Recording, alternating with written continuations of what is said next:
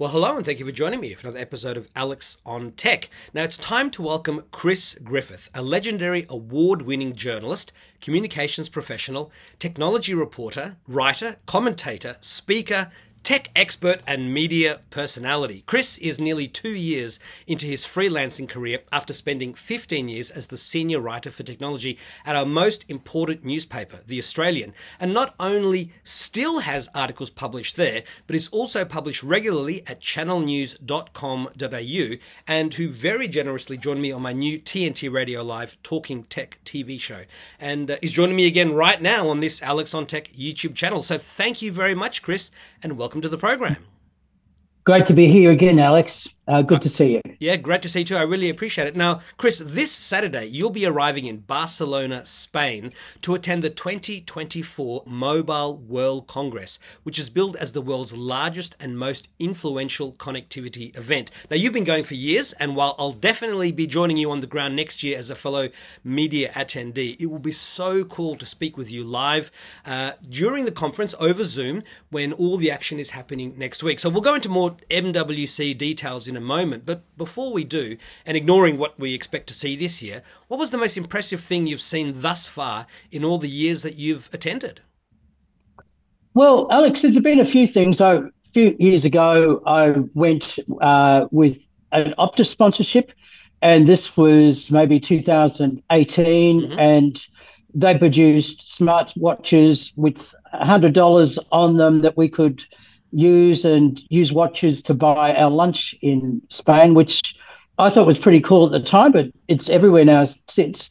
We got into big trouble, though, because the vendors at the conference spoke Spanish and we didn't, and they thought we were joking when we tried to swipe our watches, and they were very angry and we couldn't speak Spanish. So we nearly got clobbered, but I survived that. Probably the other thing is last year, and this is a segue into what we're talking about today, I often visit the component makers at these conferences. You might think, well, why would you do that? It's a bit like, visiting the people who make the nuts and bolts in a Meccano set. But they can tell you what phones are going to be like in 2 or 3 years' time, because they're making the chips and they're designing the chips for that. And MediaTek last year, they showed me not only their current chips, which allow you to text from an ordinary phone to a satellite, but they had a prototype, and they did a demonstration of making a video call from a normal phone to a satellite, and the quality was really good. I'm not saying it's HD, but it was really good. And I can see, and basically they've said within 2 or 3 years' time, we'll be able to go 500 kilometres west of Uluru, where there's absolutely no ground network, and make really nice video calls with our normal phones to our folks back in Sydney, Melbourne, Adelaide, Perth, wherever they happen to be. And that was working 12 months ago. Yeah. That was at last year's conference. So they would rate as two kind of really noteworthy things that I've seen that have longer term significance.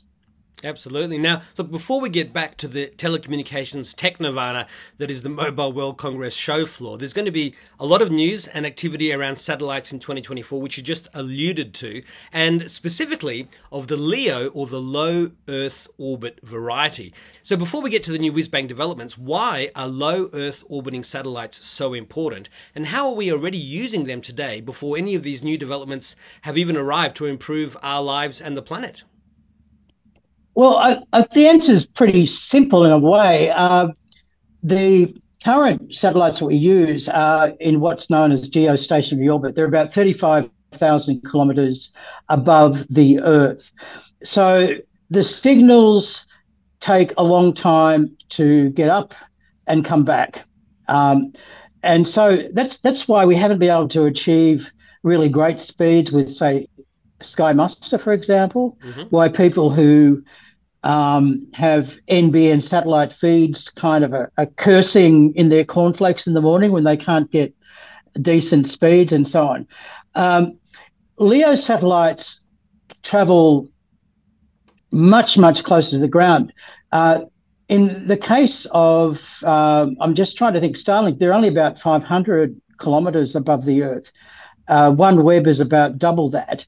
And you can imagine that it gives you much better, much more succinct transmission. Mm. And uh, and also when it comes to imaging, I mean, taking a pic 35,000 kilometers away from a satellite, if it does take pictures, it's mainly using data on the geostationary one. You're not going to get nearly the resolution and the detail that the brilliant stuff that these can take. Mm. They have their downsides too, which we can go into, but because they're closer, what we've got the chance in Australia of doing is looking at wherever we've got kind of mediocre satellite coverage, of replacing it with LEO satellite coverage and making a big, big difference to the people in regional and remote Australia in what they can do. And that is before we even look at what's happening on the business side of things, which we'll probably go into as well. Yeah, well, let's go on to that right now. Who is getting to the LEO satellite business, and what will these new developments allow the telecommunications companies to newly be able to do and offer that they just couldn't do before? Well, I don't think it's any secret that Elon Musk is the biggest player with about 5,000 Starlink LEO satellites already up there. And they have a plan, according to their website, of 40,000. Now, 40,000 of I called these clever little buggers up in space. Yeah. If you're in a intrepid Virgin Galactic kind of tourism flight, you'd be, thinking about the fact that you're dodging them. I'm sure the technology is there, but it's a lot of satellites to get around. But that's enormous. OneWeb, which is in the UK, is the other player at the moment. Their satellites are about twice the distance of Starlink's. There's slightly lower speed as well, slightly higher latency. But they're the other player, but they're looking at a more modest about 500, I think, at the moment.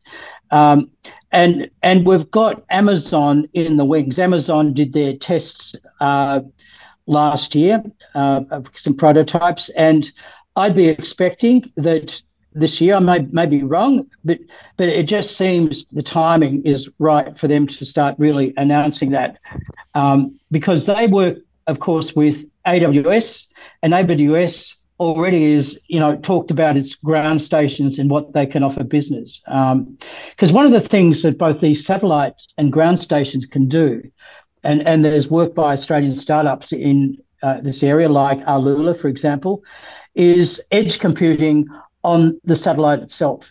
So, for example, you might have 500 images that are being collected there, and of bushfires from a LEO satellite.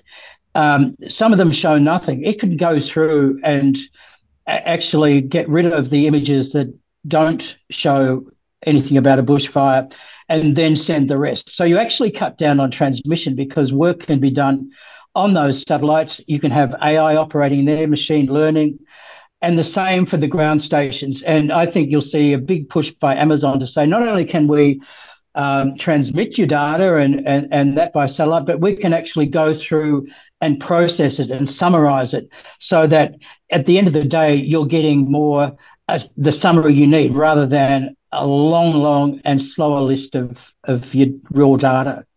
That's the sort of things that are coming with these. At the moment, with Starlink, which is the player here in Australia, until recently, the only one of note, we've got internet, which has been pretty good speeds.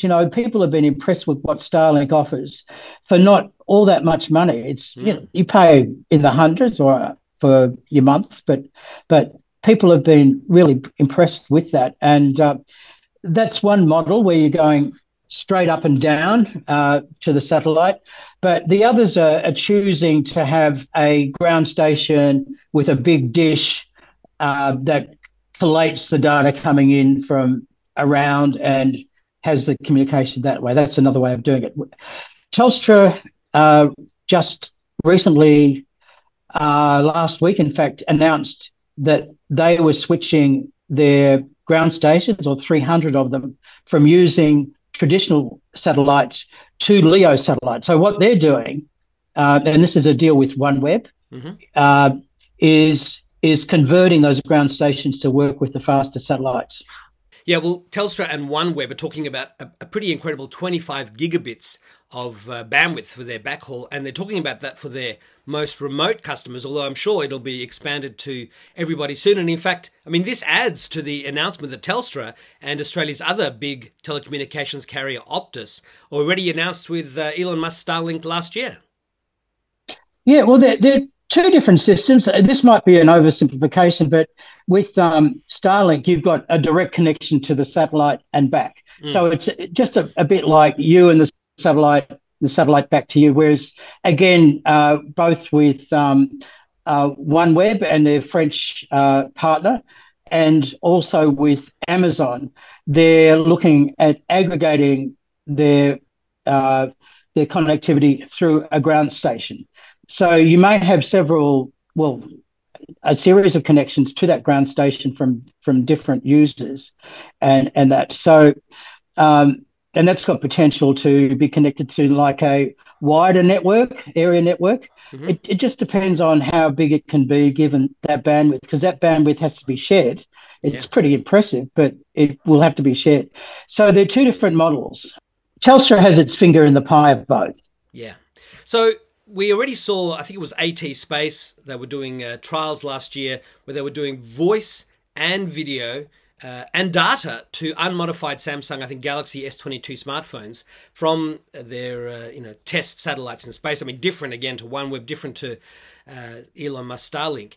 So when do you think consumers in Australia and globally will actually be able to make these calls and use data from regular new compatible smartphones, whether they're with Starlink, OneWeb, or anybody else? Well, MediaTek last year told me 2 to 3 years for video calls. Obviously, voice calls before that, and texting even before that. That might be a little, might vary a little bit, but I think there'll be a fair demand for this. For sure. It's a matter of a few things happening together. The system's being rolled out in countries like Australia, and the phones vendors actually using those newer chips, probably firstly in the higher end chips, but later I think it'll become ubiquitous that all phones will have that. And it'll be good for things like bushwalking safety. If you're, or in remote areas or bushwalking and you have an accident, as long as your phone has power in it, you ought to be able to not just do an SOS, which you can do on right now, iPhones now, but with very, very limited range of things that you can say about it, to much more expansive calling. So I would say 2 to 3 years would be right. Phone vendors are really looking for something new, and this is really something new that they can talk about. Well, absolutely. And look, every phone vendor, every TV maker, every technology company always needs to give you a good reason to want to upgrade to the latest version, especially in a world where, Google and Samsung are talking about 7 years of updates for their latest devices. And of course, Apple has been giving devices for years. So you always need a good reason to want to upgrade. We see the AI PCs and the AI being injected into all the smartphone chips. So yes, they're always working on ways to get us to want to voluntarily part with our money, and good on them for doing so, because it's competitive. Now, is there anything else that we need to know about the coming satellite revolution and how AI, cybersecurity, and more will be involved? Well, I'd say that a lot of it is the software, and AI and cybersecurity is mostly about software, because they will be targets, those satellites and their products. So presumably they have fantastic encryption. AI can these days is a good help with cybersecurity, because with machine learning, you can see what the normal flow of data is like, and you can see if there's someone trying to hack in. There can be a change in the actual flow of data within an organisation, as you'd expect, the flow of data out. So there's that. But the other thing is, for organisations, business and corporations, it means there's a whole new set of applications around edge computing, which is the name for being able to do computing on the journey between point A and point B. Telstra, of course, that announced that a few years ago. They have edge computing, so because some of their customers, they needed computing done that wasn't being not in the cloud, but closer to them, but without necessarily being on particular premises. So things like stockbrokers, I'd imagine, could benefit from that, where milliseconds or bits of a second might count, and so on. So we're going to see the satellites themselves, some of them capable of edge computing. I've talked to the vendors, and they say that the biggest obstacle to that, or one of the biggest obstacles, is the increase in power. Once you put processing on a little satellite the size of your refrigerator, then you're using up much more power than just the power for moving it and operating it. So companies have been working on that. And the company I mentioned before, Allure, is, that's what it's been doing. So that's one thing. And then the machine learning capability. And I mentioned the case of images, being able to look at images on the satellite and decide whether they want to send them or not, or bunch them together and do some trends around it. And the same for just basic data. So companies can streamline the way their data is compiled before it ever gets to them, for wherever location that is.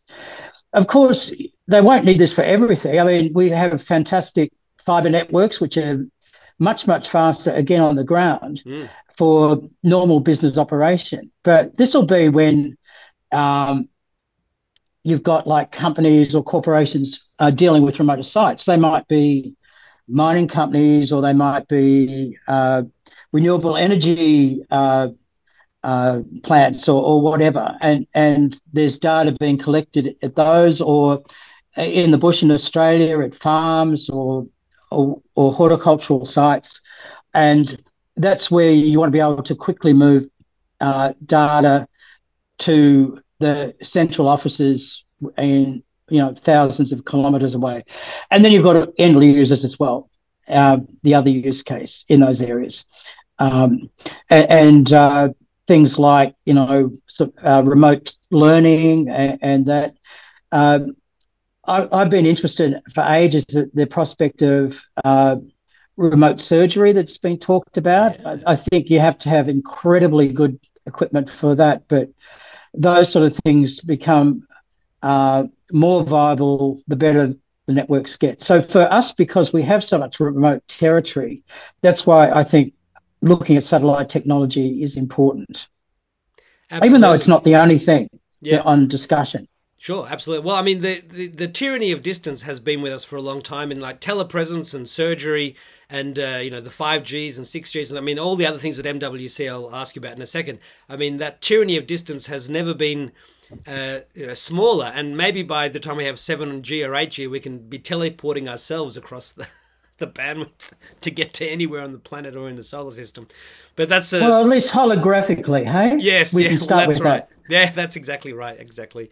Now, no doubt MWC 2024 will have tons of 5G news, and I'm really seeing all sorts of announcements about 6G being developed, and it's going to be rolled out a couple of years before 2030, no doubt, like 4G was a couple of years before 2020, and so the commercial availability is about half a decade away. There's been plenty of new hardware and software, and as we spoke about, AI optimizations and capabilities. But are there any other hints of what's to come next week, or are all the really big surprises still under wraps and under embargo for next Monday 26 to Thursday 29 of February when the actual conference is on? Well, a lot of the granular material, if you like, is under embargo. There's quite an arsenal of phone vendors at MWC. You won't get Apple announcing anything. They don't go. Samsung seem to be, they have their own events, of course. They seem to be concentrating more on their business users and also their networking capability. So that kind of hardware side of Samsung I think you'll see probably a lot more about that. Huawei will be there. They won't, it seems, be promoting phones, but they'll be having their own, quite a big mini conference within a conference with 22 sessions. So there's all of that. And then there's all this discussion around sustainability and also in the new age, sort of the profiles of business and, communications environment. So it's a big conference, and it depends on what interests you as to what you really home into.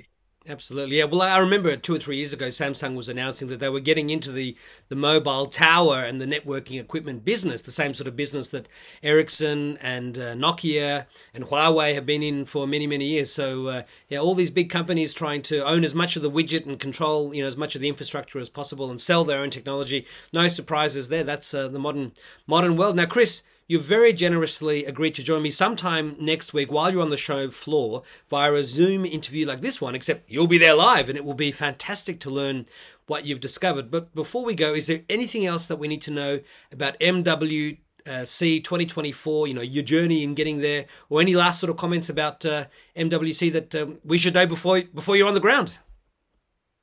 Well, I'd say that it really is a case of whatever your interests are, there'll be something there to follow. I haven't even, for example, talked about manufacturing and robotics. And I just can't remember offhand the amount of money involved, but it's an eye-watering amount of billions of dollars out of that technology by 2026. So there's another one. I would say to people, keep your eyes peeled, and you'll find something that interests you. If you're in the industry, for example, if you're in the telecommunications industry, I can't see, I'd be wondering why you wouldn't have an interest in it, because it's just so vital to see the movement in technology, and we're seeing a lot of it in that at the moment.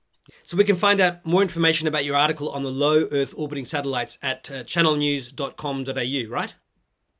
That's right. That's been published, and I'll be writing significantly more stuff once I'm at the conference itself. Yeah. And so I look forward to talking with you. That'll be fantastic. Yeah. Well, Chris, I really wish you the best of success in attending, reporting, learning about, networking with, and really, really enjoying MWC 2024. As I said at the top of the program, I do hope to be on the ground with you as a fellow media member next year. So thank you so much for your time, and have a lot of fun.